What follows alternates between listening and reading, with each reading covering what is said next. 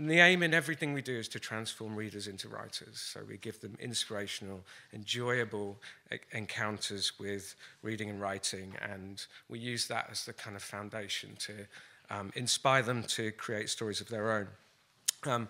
So while we work a lot with children's literature, children's authors, many children's publishers, we operate beyond traditional publishing as well, by taking a kind of very diverse artistic approach to what literature means.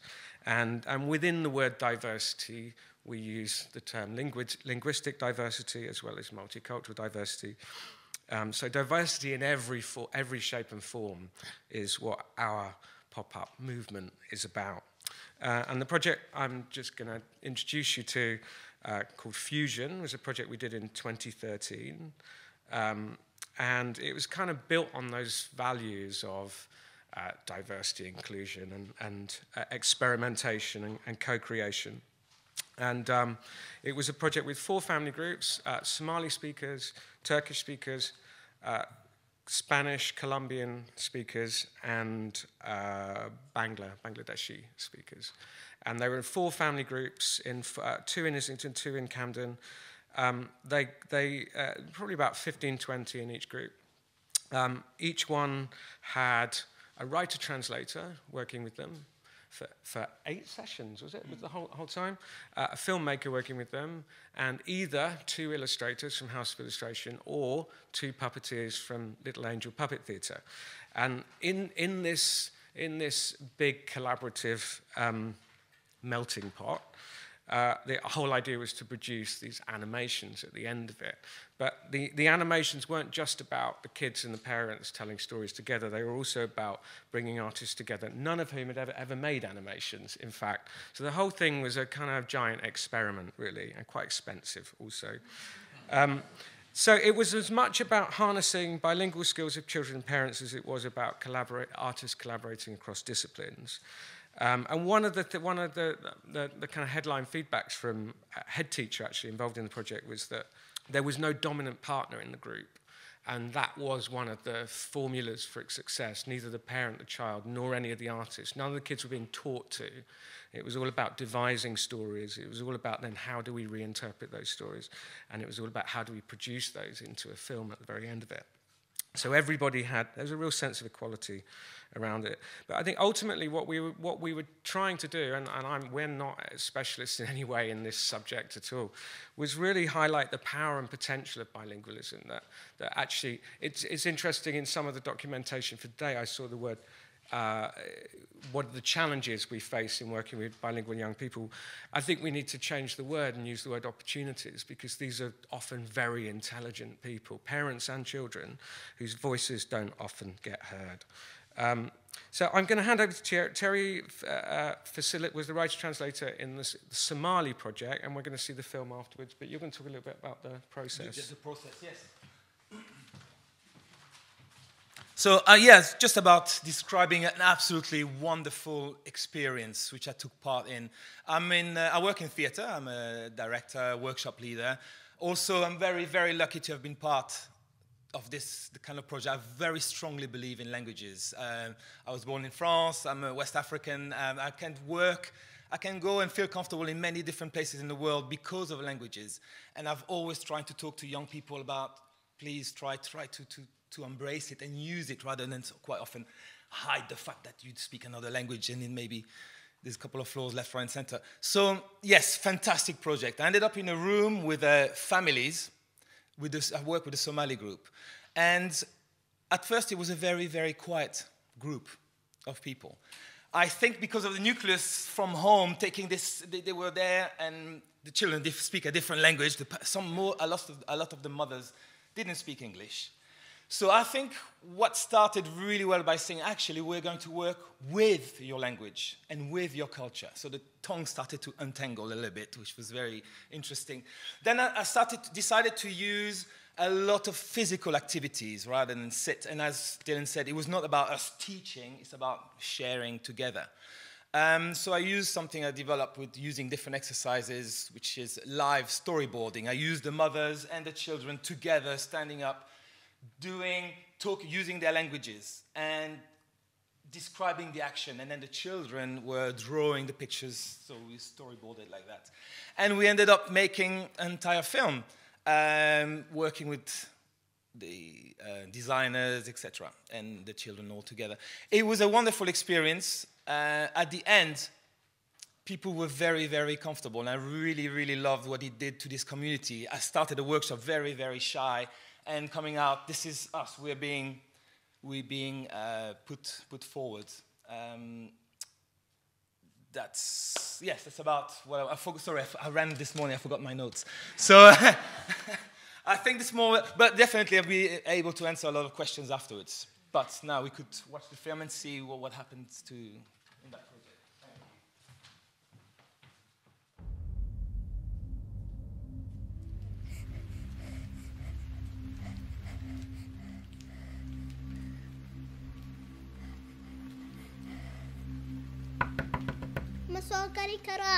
maya wa soo geli kartid wax xun baa ku dhaci kara xaga baa ka daran ma soo gali kara maxaa rabtaa waan ku barayaa waxya in joogo inugu uraba meel ku nasto waad joogi kartaa laakiin waa inaad joogtid korka sare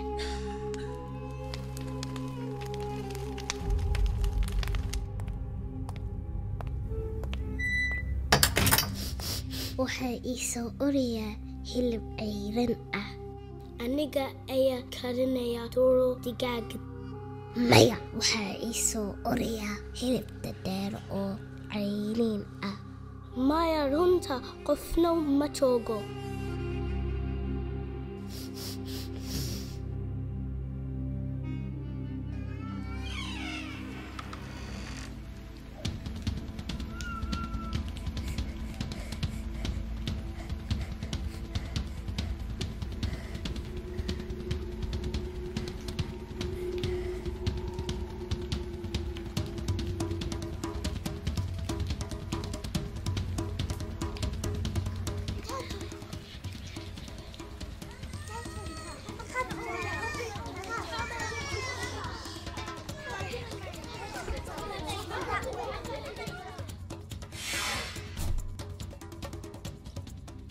Hibo ii badbaadi kuma badbaadi karo hooyo dadkii oo dhan baa soo dhamaysay dad kale too baa tahay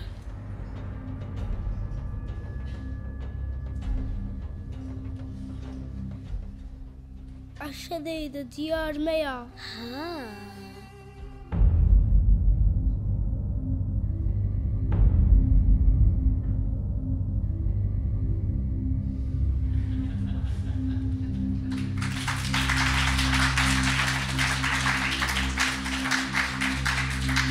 It's really lovely if you see all four of the films as well, because they're all very, very different. But the unifying thing I kind of find with most children when they create stories together is they get very dark and very moral. And that's an example really of giving them the freedom to tell their stories, because teachers often steer them away from those kind of subjects. Thierry was talking about the participants in that. We did a premiere of all four of the films here, actually, and it was a packed audience, about 100 people. And we had the Somali families were the ones who get up and presented the event. And they were just so vocal and articulate. And it kind of defied that notion that we often write about these communities in grant applications as being disenfranchised and marginalised, and these people were anything but. I just want to quickly share some learnings from it. Well, we went on to do quite a big research project, which has never been shared with anybody on the basis of this. Just some stats from that project: 87% of parents and 52% of children spoke their home language the most at home. So you have this quite big disparity between children and parents, but all of them are speaking their home language in the home. 52% of parents had never read a book in their home language. Those were almost exclusively Somali and Bangladeshi, some Turkish as well. 75% of teachers said that the project impacted positively on pupil behaviours and academic performance. And all the schools wanted to continue to do more work with these families, but of course there wasn't funding available to do that, and who knows whether they actually went forward and did anything. It's going to be my point right at the very end of this. We then wanted to look into that issue of parents whose English is second language not having books to read, which would seem to be quite a big question.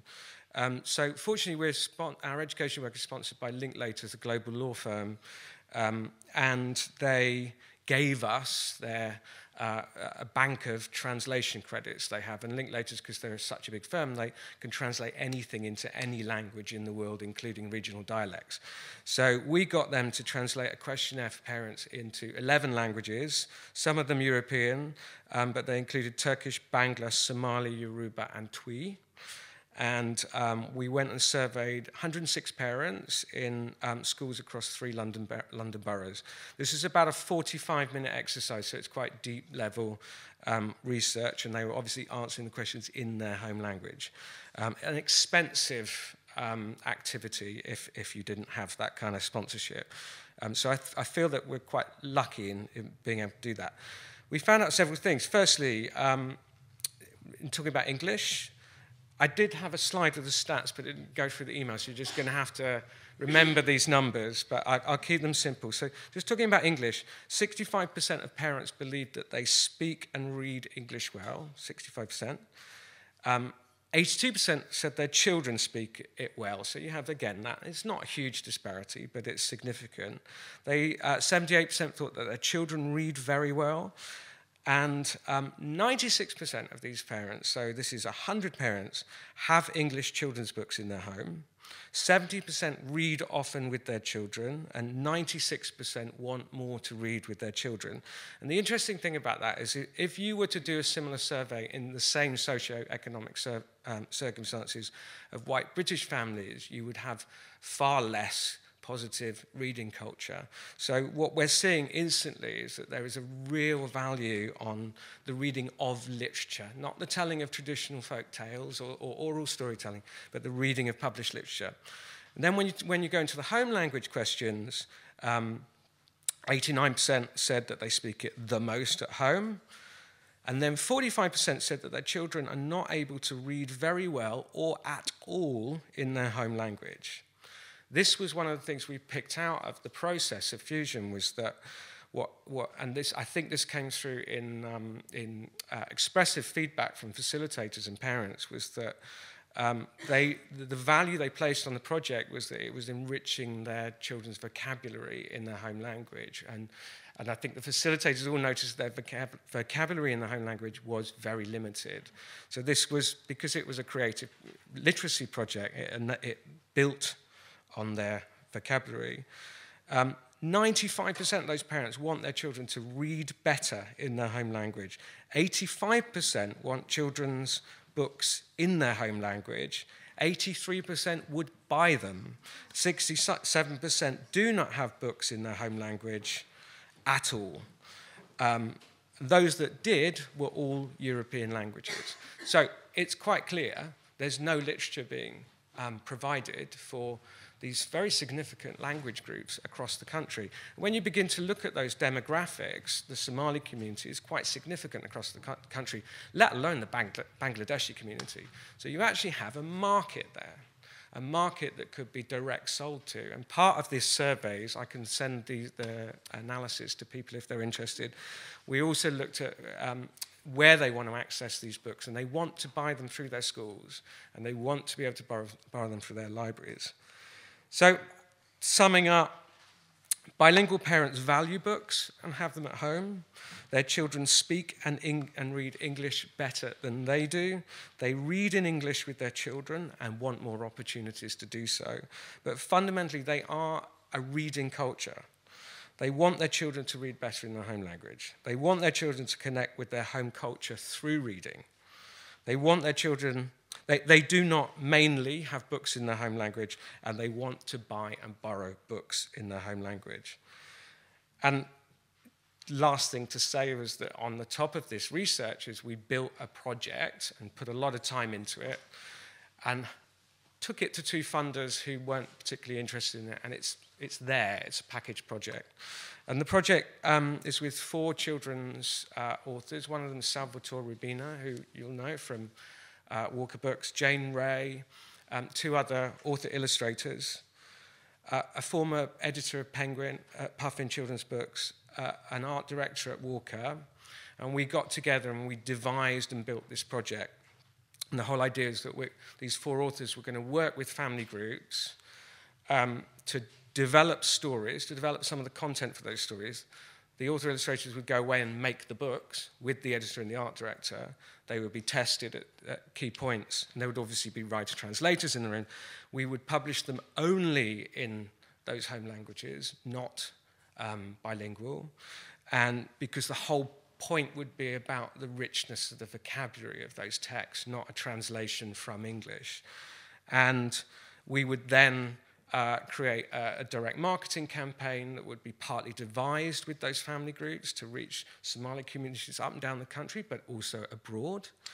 And we formed a partnership with Runnymede Trust to kind of develop this, and it went no further. It's there. So if anybody is interested in taking this forward with us, we would love that. That's all I've got to say. Thank you.